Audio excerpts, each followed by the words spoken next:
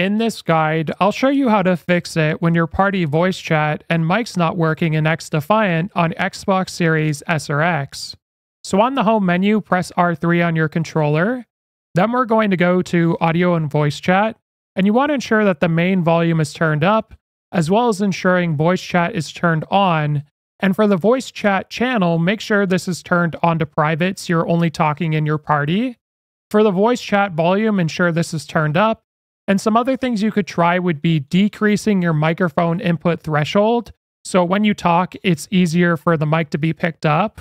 And for the microphone volume boost, you could also try turning this up.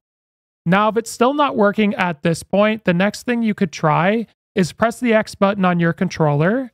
Then we're going to scroll down and select audio and music. And you want to ensure your headset mic is turned on, as well as ensuring the headset volume is turned up. Headset chat mixer, you can leave that somewhere in the middle.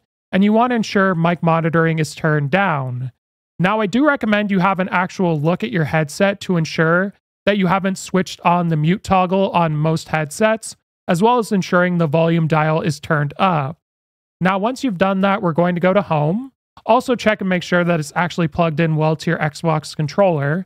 Now we're going to go to settings in the top right, and we're going to scroll over and select volume and audio output. Now you want to ensure the HDMI audio is set to the correct one. I'm using a headset, so I'd use this. For most other people, you'd go with stereo uncompressed. Now for headset audio, ensure it's on Windows Sonic for headphones or stereo uncompressed for most people. Now we're going to go to additional options, and you want to ensure party chat output is set to headset and speakers, or if you're using a specific one, just go ahead and select it. I like to select this one because you're hitting all bases there. Now we're going to go back and we're going to go to devices and connections and select controllers and headsets and go to the three dots. Now you want to ensure your Xbox wireless controller is running the latest firmware version, as if it's not, this can affect performance on your headset as well as your controller.